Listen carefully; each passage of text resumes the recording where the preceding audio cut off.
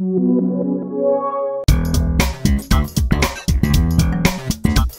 problem in the Math 100 midterm review is -1/3 n is equal to -12, and it asks us to solve for n.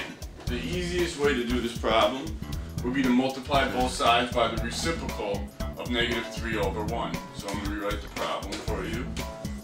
Is equal to -12/1. Then we multiply both sides by -3/1 and -3/1.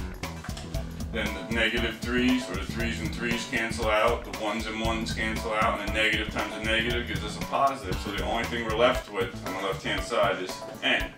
On the right-hand side, there's nothing we can cross-simplify with, so we're just going to do -12 times -3, and that gives us a +36.